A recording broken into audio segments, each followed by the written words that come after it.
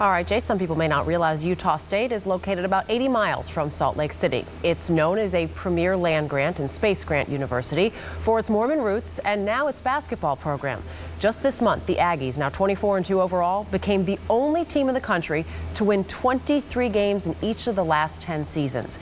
Even more impressive when you consider their best player, not one of those teen kids. He's 26 years old and married, and the team only has 2 guys under 20 on the squad.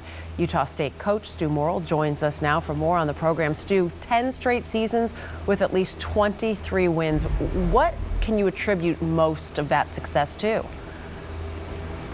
Well, I don't think, Dana, a lot of people realize Utah State has had a great basketball tradition.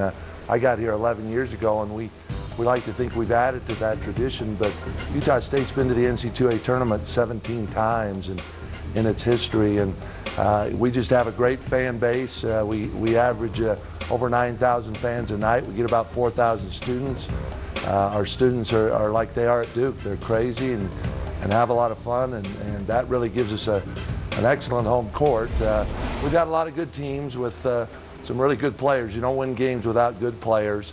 And I've had a lot of excellent assistant coaches, several that are now D1 head coaches. So it's been a combination of things, and we feel really fortunate that we've had 10 years like we've had. You make it sound so easy, although I know it could not be that easy. The 19-game winning streak that you had going was snapped this weekend by Boise State. What surprised you most about that game? What surprised me most is how surprised people were that we got beat by Boise. Boise's a team with a very good RPI. They're second in our league right now. They're 11-1, 12-1, I guess, at home after they beat us. We knew going in that they were certainly capable of beating us. We would have liked to have played a little better. I thought they played very, very well. But game in and game out, we've had to scratch and claw to get victories. You know, I say all the time we're a good team, but we're not a dominant team. And that night, Boise was better than us. Good team, not dominant. What would it take to be a dominant team? You know, I don't know how many, you know, there's a few dominant teams in the country, but there's a lot of parity in college basketball. And, you know, we just, any way we can get wins, we'll take them. You know, we've been a team that shoots good shots and pretty solid defensively, and we have real good balance, and everybody buys into the system, and you know, that helps. As a coach, when you coach good kids with high character, that makes it a lot easier, that's for sure. As you mentioned those kids, one of the things that I said about Utah State is the Mormon roots here, which means that a lot of the players on your team are Mormon, and at least if I understand correctly, that means that they'll then go on their mission while they're in school. How does that challenge you in recruiting? Well, a lot of the LDS kids go on missions. You know, I think when you look at the schools in the state of Utah, it's a little easier for us to deal with that because we've got kids coming and going.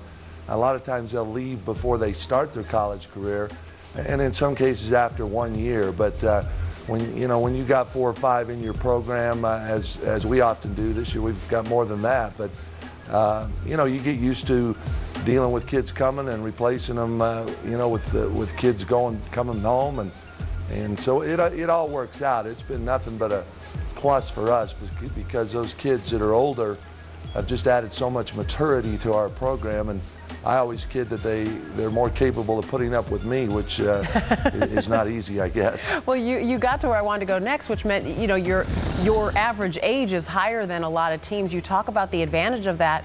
What, if any, disadvantage is that, having these older guys and maybe not some teenagers that you can get on a curfew and get to maybe fall in line a little better?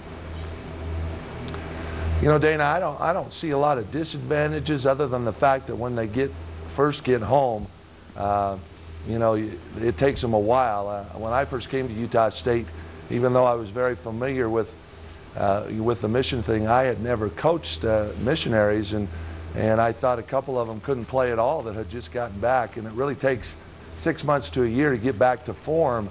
That's about the only disadvantage. The maturity they gain out in the mission field for 2 years is so positive for us in terms of dealing with them day to day and them going through the rigors of a college season and all the preparation, all the practice. It's just a tremendous asset to have that maturity. Well, Coach, we appreciate you joining us. Congratulations on that unbelievable mark, again, with the seasons that you've put together there. Truly something that other schools can look at and be jealous of. Thanks for joining us.